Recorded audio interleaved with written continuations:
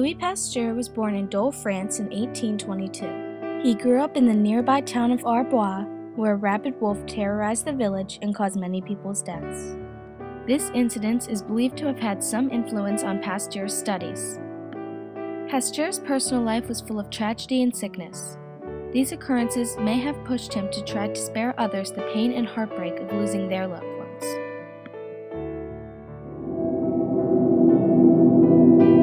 Before Pasteur's vaccine, rabies was a deadly disease.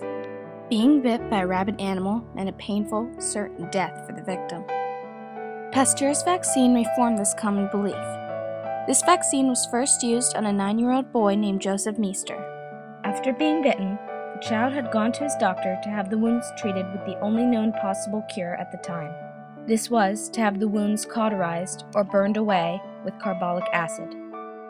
Prior to this incident, Pasteur had been researching rabies over the past 5 years. At the time Joseph's father came to Pasteur for help, Pasteur believed that he had created a vaccine that after a few injections would cause a person to become immune to the rabies disease. However, Pasteur didn't believe that the vaccine was ready to be used on a human because the only promising results had been in rabbits and dogs in the past. Also, there was no way to be sure if Joseph was actually infected with rabies until he started exhibiting symptoms. But if they waited for Joseph to actually exhibit symptoms, they risked the possibility that the vaccine may not have enough time to work properly. Pasteur knew this from experience. The vaccine had only been used on a human with rabies once before. However, because the little girl was already exhibiting symptoms of the disease, she later died of the virus. If the vaccine didn't work, or was fatal to Joseph, Pasteur's career would have ended in disgrace, and he may have even been charged with the boy's murder. Worse yet, other researchers may have been too afraid of criminal charges to continue their work on other life-saving vaccines. Pasteur was not a medical doctor, so he consulted 2 doctors that he trusted for their medical opinions on the matter. They both agreed that Pasteur should try the vaccine immediately. The injections of the vaccine began that night and lasted 10 days.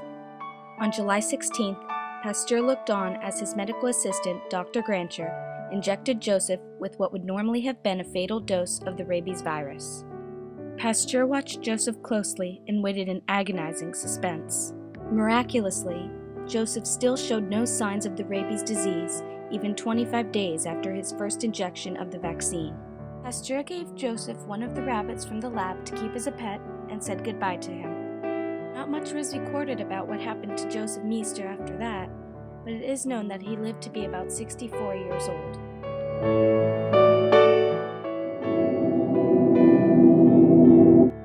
The second revolutionary vaccine that Louis Pasteur created was for the anthrax virus. Anthrax was considered to be a big economic problem to farmers at this time. It killed off hundreds of their livestock, which was costing the farmers thousands of dollars every year and putting them into debt. The Minister of Agriculture was concerned, so in 1877 he called upon Louis Pasteur to study the disease. In the mid-1800s, many people thought the cause of anthrax included evil spirits, witches, and toxic herbs. Previous scientists who had researched the anthrax disease had gotten conflicting results. These contradictory findings intrigued Pasteur, and he was eager to start his research.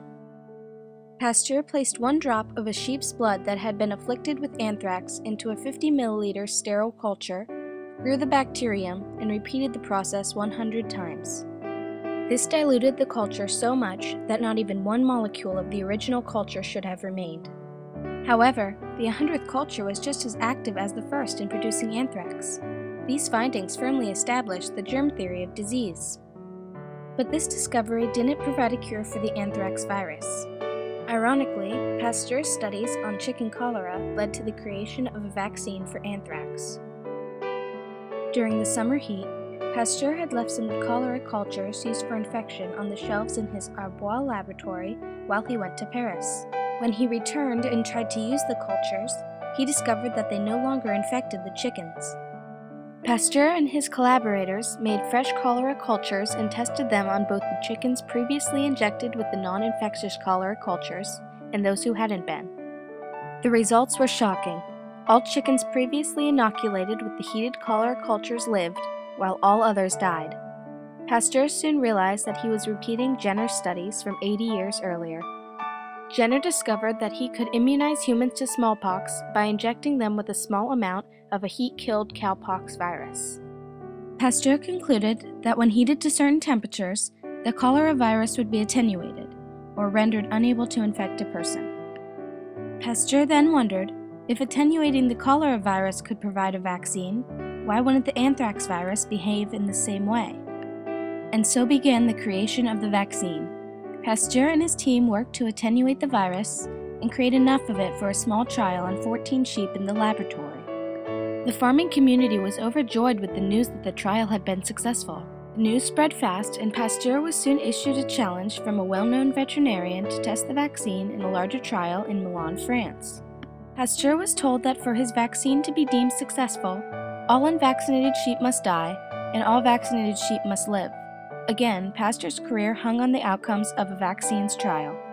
Pasteur accepted the challenge by saying, "What succeeded with 14 sheep in our laboratory will succeed with 50 at Milan." With many spectators watching, the trial began. Many people wanted to know if the vaccine would live up to Pasteur's claims. Even Pasteur was privately concerned that he had been foolish to accept the challenge so quickly. However, 2 days after the final dose of the anthrax virus, all vaccinated sheep were alive and all unvaccinated sheep were dead. The news of these miraculous results, and with it Pasteur's fame, soon spread through Europe. Within 10 years, over 3.5 million sheep and 500,000 cattle had been vaccinated with Pasteur's vaccine.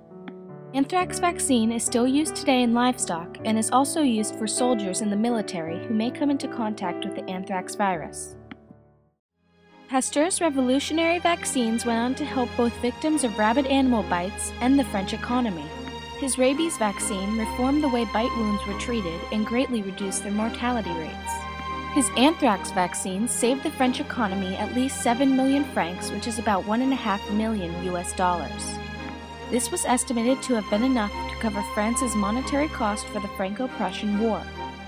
Pasteur will always be remembered for his revolutionary work and his perseverance in pursuing it.